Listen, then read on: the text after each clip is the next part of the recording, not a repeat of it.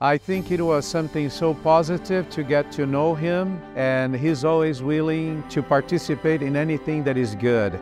Located on South America's eastern coast is Uruguay, where Elder Ulisses Soares of the Quorum of the 12 Apostles met with the nation's president, Lacalle Pou, on Wednesday, June 7th. It was a wonderful meeting. We just finished our interview with him. He spent basically 40 minutes with us this morning, and we talked about his initiatives, his programs, his desire to help the people of his country. Elder Soares was accompanied by Elder Joaquin E. Costa, a member of the South America South Presidency of the Church of Jesus Christ of Latter-day Saints. It was fantastic.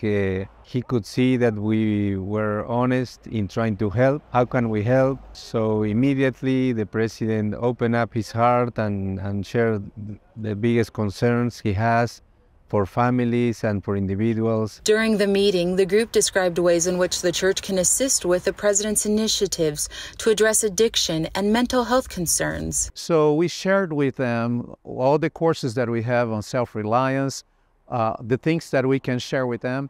And also, we will visit with his Minister of Social Development to develop plans to help entities that are working on this matter here in Uruguay. It's on the topic of self-reliance that Elder Soares says the church's mission aligns with the president's goals. In fact, during our conversation, he uses the word empowering people.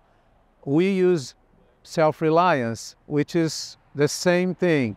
He's thinking about empowering people to become independent, and we are helping our people to become self-reliant. In the last 5 years, many of the church's 100,000 plus members in Uruguay have contributed to 67 humanitarian projects in the country, and the church has donated more than $2 million, including essential aid during the COVID-19 pandemic. He has a heart, he has a position to help people. And I reaffirmed that to him, that we love God because that's our first commandment, but we love our neighbor. And then we do everything we can to help people.